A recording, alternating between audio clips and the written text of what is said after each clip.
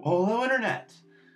In the previous presentation, I covered basically how to style just about everything in cascading style sheets. That was a three-part video, kind of long, but it was a lot of information to get through. Today I'm going to cover the box element. CSS treats everything as if it was a box, and every box has the following properties. You have, of course, your content area, which holds all of your content, including text, images, and anything else you put in there. Then you have your padding area. The padding area lies between the content area and your actual border. So if I had padding here, and this was my content area, as we have right here, this would be a content, and then you have padding, then you have your border, which is an optional line that lies between your padding and your margin. And your margin would be whatever you would define right here outside of your box.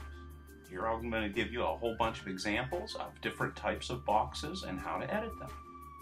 This is just a simple box design. You can see here inside the style tag I defined this and gave it the name box element 1.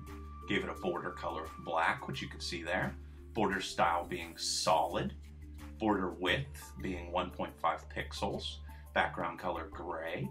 Background image URL, and then the location of the image I wanted to use in my background. I chose to not repeat it, that's why you only see it once. I chose to put it in the top left-hand corner, which is where it is. I defined a line height. I defined the font I wanted to use, the font style, italic, so you can see that. I defined a margin of 25 pixels. That's why we have a margin here. And then I defined padding of 20 pixels. That's why we have more space here than we have actual content. And that's a nice easy box design. You can also define your border color, of course. You can define border style, border width, background color, background images, background repeat, background position, line height, font family, font style, margins, padding.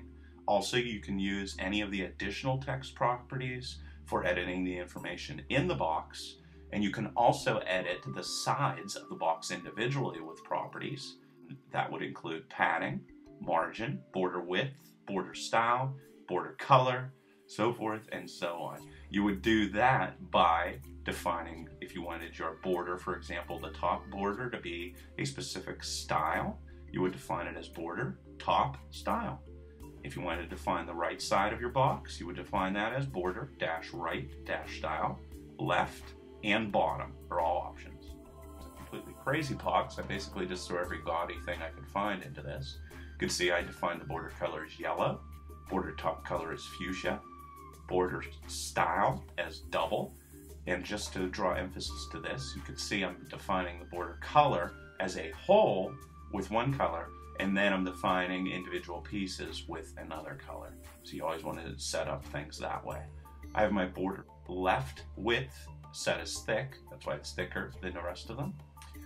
Background color cyan, and again, this is really gaudy, and I know that it's done on purpose just to show you a whole bunch of different features.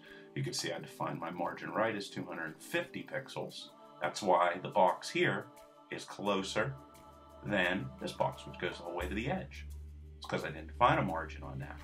So you can see that. And then you can also see that I defined my padding to be 300 pixels. And here's maybe a cleaner sort of layout and design. You can see here there's a lot more space so that people can see this wonderful image up here.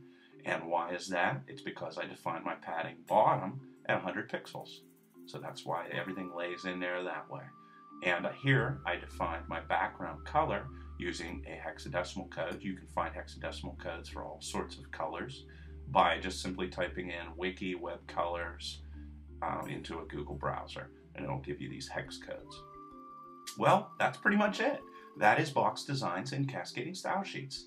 In the next presentation, I'm going to completely cover everything in regards to layout in cascading style sheets, and then you will know every single property and every single way to style things with cascading style sheets. If you have any questions, leave comments below. Till next time.